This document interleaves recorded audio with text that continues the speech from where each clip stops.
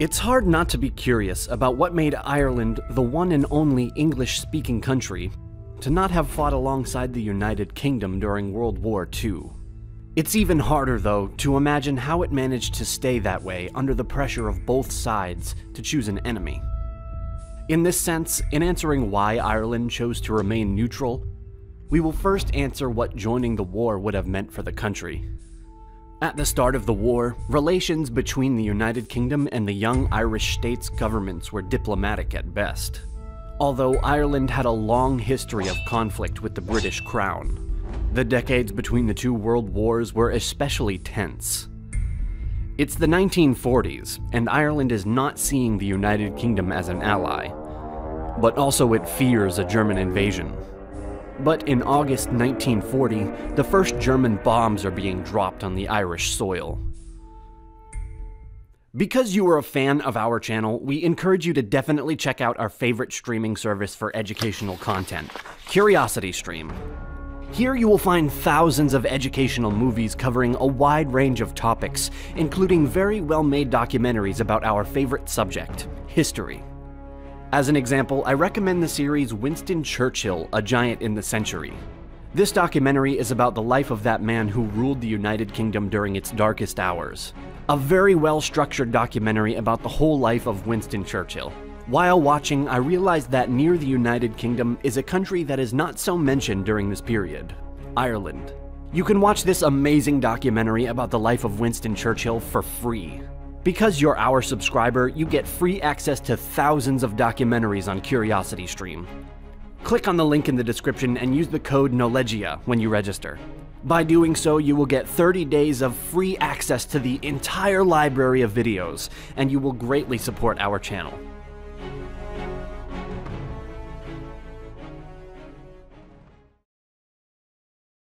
While having merged with the United Kingdom in 1801, Ireland underwent, like many other countries, in the second half of the 19th century, the exponential growth of nationalism among its population. The rising national identity didn't take long to become a self-government movement. And by 1914, those in favor of an independent Ireland carried out to the British Parliament the known as Home Rule Act, which gave Ireland self-government sovereignty, although within the United Kingdom. World War I, nonetheless, postponed until after its end the promulgation of this act. Yet it was never promulgated. In 1919, the Irish Republican Army, the IRA, who 3 years before had unsuccessfully declared Ireland independence, started a guerrilla war against the British. Fought mostly in Dublin and Belfast cities, the Irish War of Independence accentuated the identity tendency of Catholics and Protestants, supporting independence and loyalism respectively, which resulted in the partition of the country between Ireland and Northern Ireland in 1921. Ireland was then a self-governing state. Shortly after, as is frequent in recently independent countries, a civil war arose between those in favor of remaining part of the British Empire and those against it. Backed up by the Crown, pro-British forces won and founded the Irish Free State, a constitutional state part of the British Commonwealth, and as such, subject to royal authority. The struggle was not settled though, and in 1937, near the start of the war, a second Irish constitution supplanted the Free Irish State with what we know today as Ireland. Behind this new constitution, which removed the king as an authority figure, was head of state Eamon de Valera, a key figure in Ireland politics. By the time this new constitution was adopted, de Valera had a long history in the country's political conflicts. He took part of IRA's Republican insurrection and independence declaration, and was also one of the political leaders during the War of Independence. He was in favor of the defeated anti-Commonwealth forces during the Civil War, and him founding the Fianna Fáil party as a new approach toward total independence was key in Ireland reaching such objective. The transition, though, did not lack friction between Ireland and its former overlord, Britain. Economic disagreements led to nations applying important fees to one another. The so-called treaty ports, a set of 3 Irish ports, 1 north and 2 south, under British control since 1921, settled the trade war by returning to Irish hands in 1938. Churchill objected this movement due to the strategic position the ports could have in an imminent war, intuiting at the same time that De Valera would not let the British use them. In this way, when De Valera addressed to the Irish people the state position of non-belligerency concerning the already in-process European war, he did so in the faith of expressing the sovereignty of the country. That is to say, to show that they were not associated with the British, which asked Ireland to come to their aid as soon as they request it, more than to any other country. But once the war started, Ireland was forced to make the decision of remaining neutral over and over again. On the one part, Britain's interest in Ireland entering the war did not diminish. The next year after the start of the war, the British were as far as secretly offering De Valera what he wanted more than anything: a potential unification between Ireland and Northern Ireland as a single Irish state. In exchange, the Irish were to allow their land, ports, and airspace to be used freely by the Allies. Under these terms, the Irish government was also obligated to deport every citizen from the Axis countries from its land. Still, the deal did not imply that Ireland was obligated to make a formal war declaration. Although at first it may have looked like a tempting offer, De Valera did not accept it. Why? Firstly, only after De Valera accepted the deal, a proposition for unification would be proposed to his northern pair, Prime Minister James Craig. De Valera did not trust him, and reaching an agreement would be complicated at least.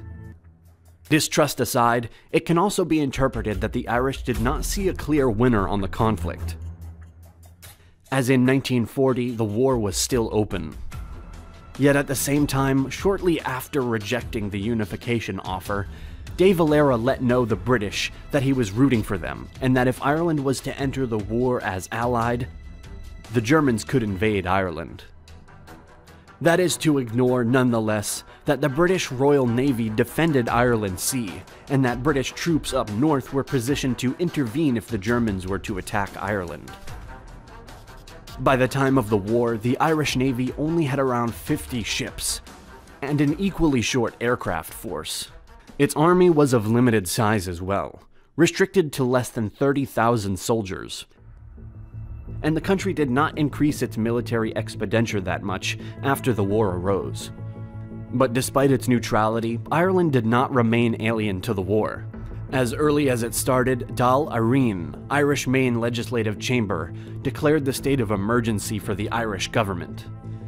Conceived to remain active until the end of the conflict, in political terms, the emergency granted the government a set of extraordinary powers, such as media control and acute intervention in the economy.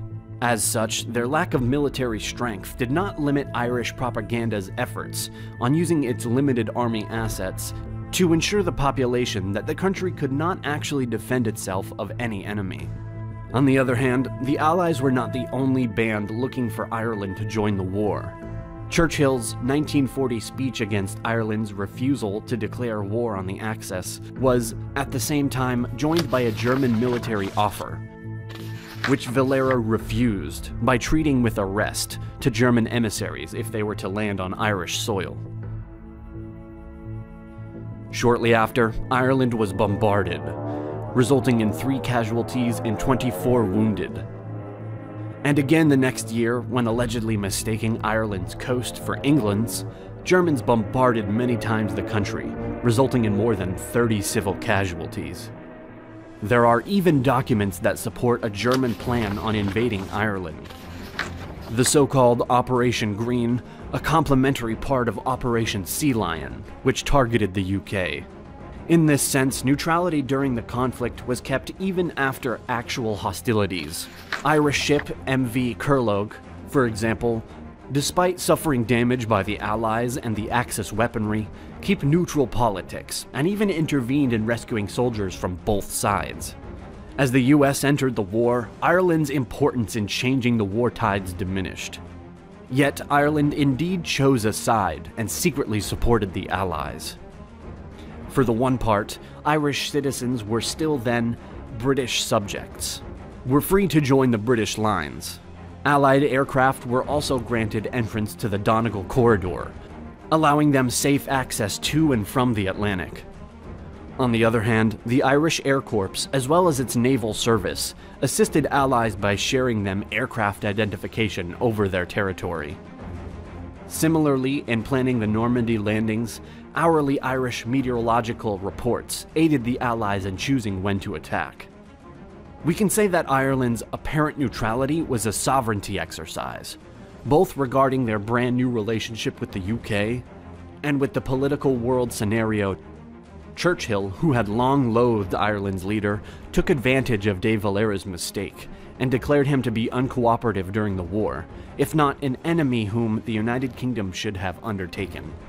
Valera's response came only 3 days later in the form of a pondered statement of principles, and a synthesis of the motives that made Irish neutrality the only viable choice for defending and shaping its sovereignty.